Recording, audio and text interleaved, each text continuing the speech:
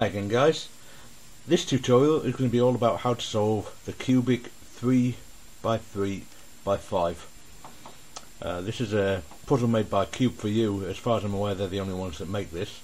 It's a great little puzzle this. I thoroughly enjoy this little puzzle. Strategy wise, what we're going to have to do is solve it just like a Rubik Cube to begin with, to bring it back into its cuboid state where we can actually rotate these individual layers, and then we'll be using cuboid algorithms to solve it from there on. So if you don't already know how to do so, I suggest you go and learn the beginner's method for the Rubik Cube. You will be needing some of this stuff you've learned from that to be able to solve this. I don't want to go into full details of how to do that as well, so if you don't already know that, then please go and learn that first. When it comes to this puzzle, you do need to be careful about how you scramble it.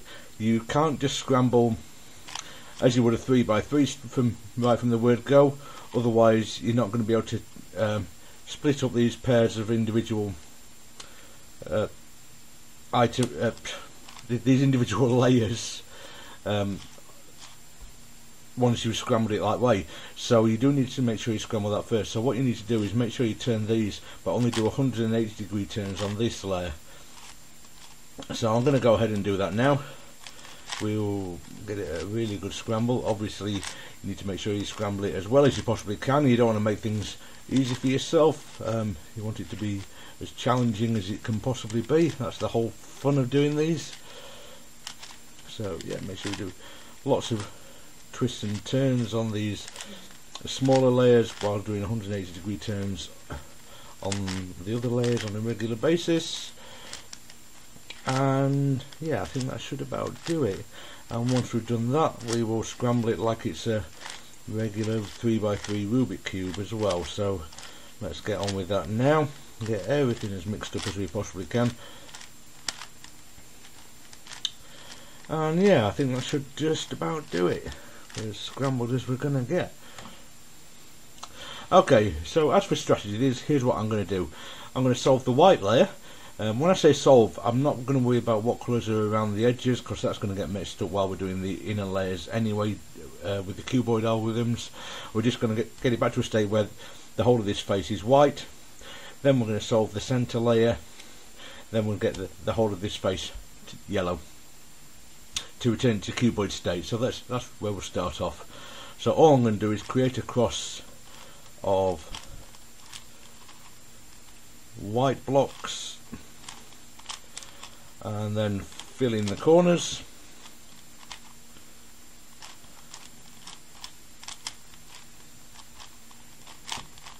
And the last one. So as we see on this layer now, we can turn all the individual layers, so that's what we need. And then we're going to solve the center layer. Now this layer we are actually going to solve completely, so I'm going to start off with the red green, which goes here. I'll put that into place.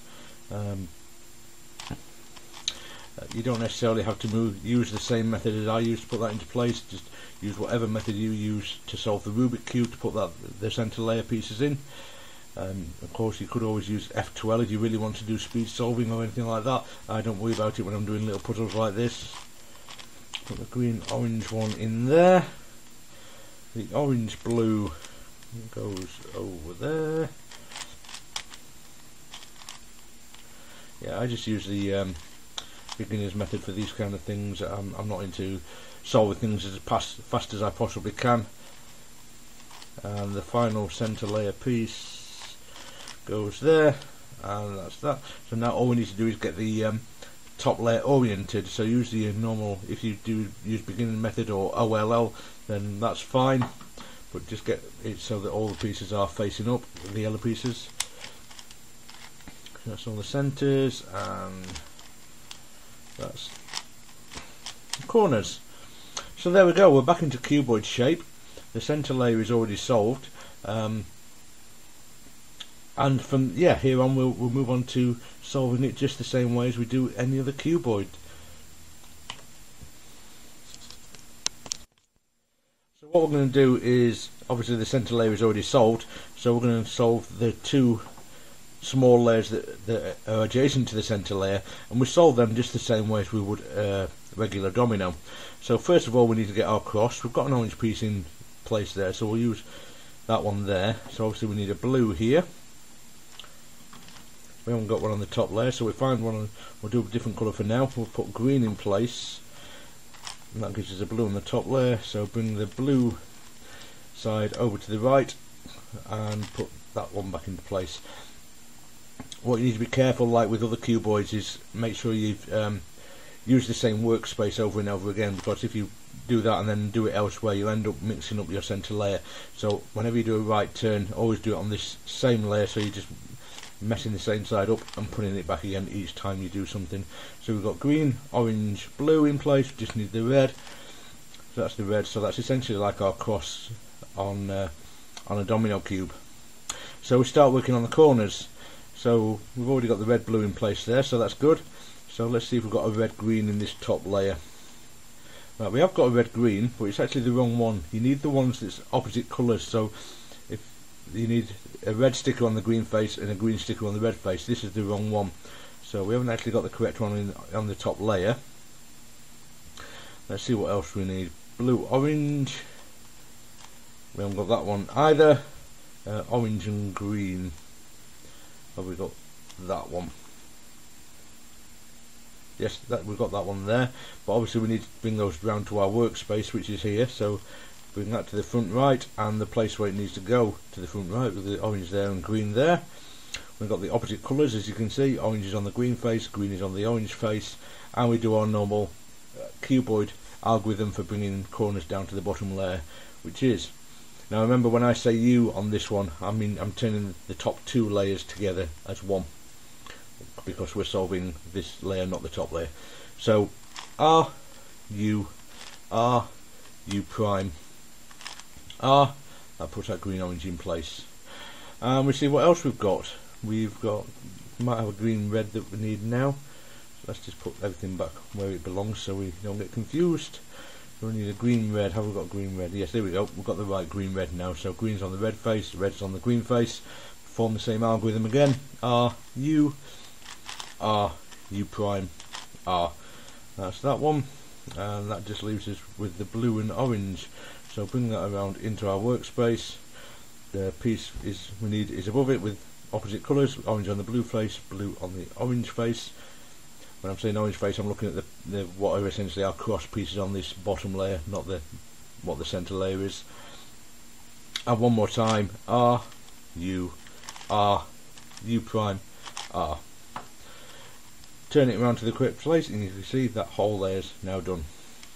So we move on to our top layer of the domino we're doing at the moment, and we're looking for what we call headlights, which is two corner pieces with the same colour showing. And as you can see, we've got two reds showing there, so we put them into the correct position and put those on the left hand side of the cube. And then we're going to do the corner swap algorithm, which swaps the two corners on the right hand side. So the algorithm for this is R, U prime, R. Now remember, when I've actually been saying it a bit wrong, I should be saying R2 on this one, because it can rotate 90 degrees on this puzzle, so from now on I will say R2. Let me just put that back in the state it was before I started, and from now on I will say R2 instead of R. Okay, so need to swap these two corners. As I said, we've got the headlights on the left hand side, the two that we need to swap on the right hand side, so it's R2, U prime, R2, U prime, D prime. Remember, U and D are the pieces that are adjacent to the centre layer. R2, U prime, R2, U, R2. And that should solve all the corners of this layer.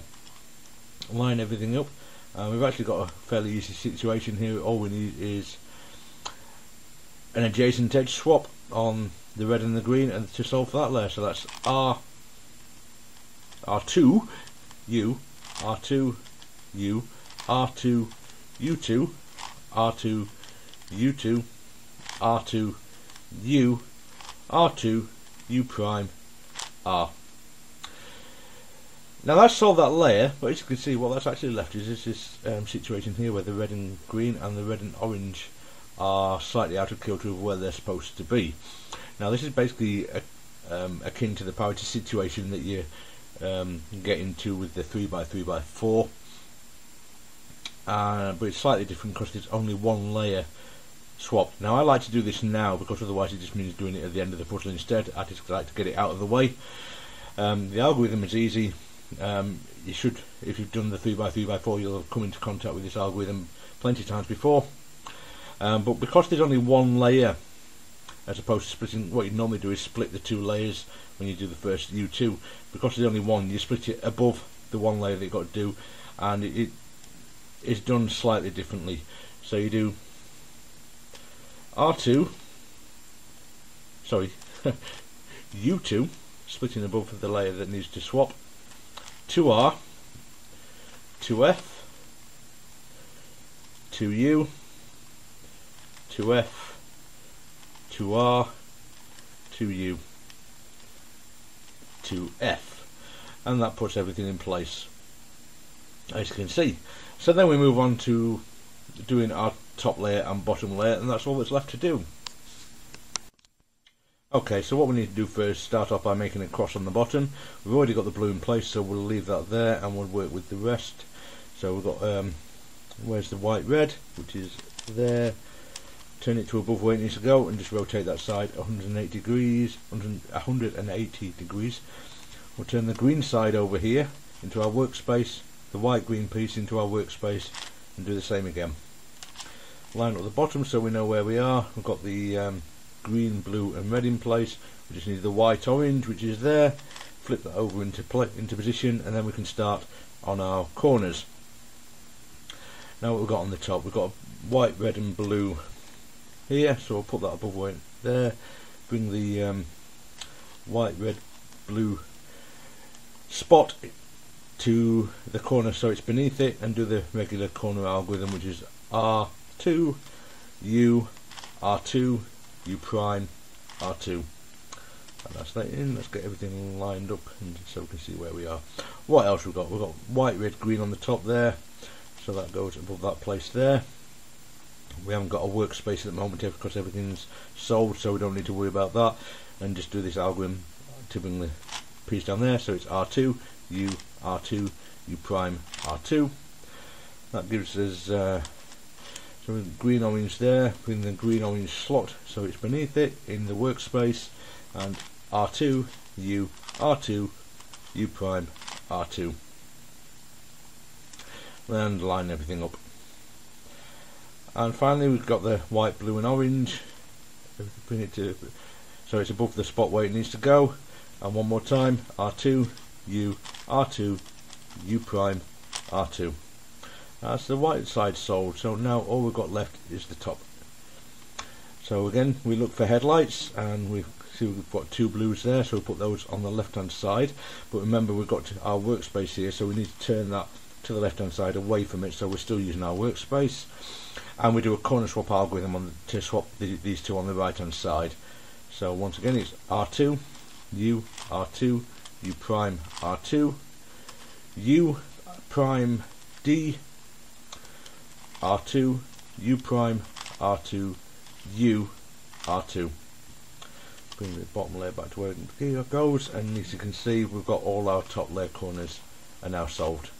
So I'll line them up with where they live, so we've got everything in the right position, and see if we've got any opposite edge swaps on the top layer. It doesn't look like we have, so what I'll do is I'll do an adjacent edge swap with the blue and red here, then that'll put the blue position in place, making sure of course once again that we keep our workspace on the right hand side. And the algorithm for this you should know from the domino, so it's R2, U, R2, U, R2, U2, R2, U2, R2, U, R2, U prime, R2. And that puts the blue in place. So now we can do an opposite piece edge swap with the red to bring that in position. So that'll be R2, U2, R2, U2, R2, U2, that brings that into place.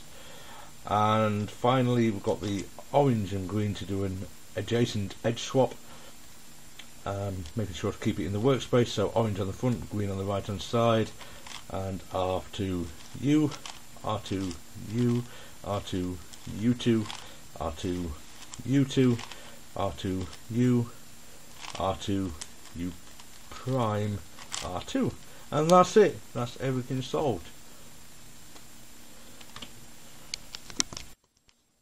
Now you may occasionally come into this situation, this parity situation, as we see here. They've got the two red pieces swapped onto the orange side, two orange pieces swapped onto the red side. Now if you know the parity algorithm for the 3x3x4, this is very similar to that, just as easy to do. But because you've got the extra layer, all you do is that you split the 2U above the center layer, so you do a 2U, 2R, 2F, 2U, 2U, 2F, 2R, 2U, and that fixes it. That's the easy way to solve that. Just the same as you do on a 3x3x4, but as I said, you just split it above the center layer, and that gets rid of the parity situation. So that's it. That's the 3x3x5 all solved. Many more tutorials coming up, so please subscribe and click like if you like my videos. That way you'll be notified of any new tutorials that I bring out, along with unboxings and reviews that I do as well. And yeah, please leave a comment if you've got any questions or anything you'd like to say about my videos, and I'll see you next time. Take care now.